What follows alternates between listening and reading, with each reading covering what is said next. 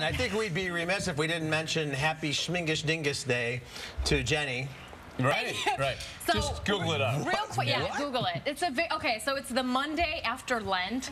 It's big in Poland, Ukraine, and celebrated here. And it's called Wet Monday, where boys dump water on girls and hit them with, you know, the pussy willow branches. Spank them with it. It's a real thing. It happens. Did I say it right? Okay. Śmigus-Dyngus. Śmigus-Dyngus. Y'all thought I was making that up, didn't you? I thought you were. In Buffalo, New York, they have a giant parade for it. Look at Jake Hamilton. This is a real thing. Like, what the? It's to celebrate the end of Lent. Have a little fun. In some cities, you can get arrested for it. This is true. Yeah. Yeah. Sounds like something Dwight Schrute celebrated once. So Śmigus-Dyngus. happy Śmigus-Dyngus.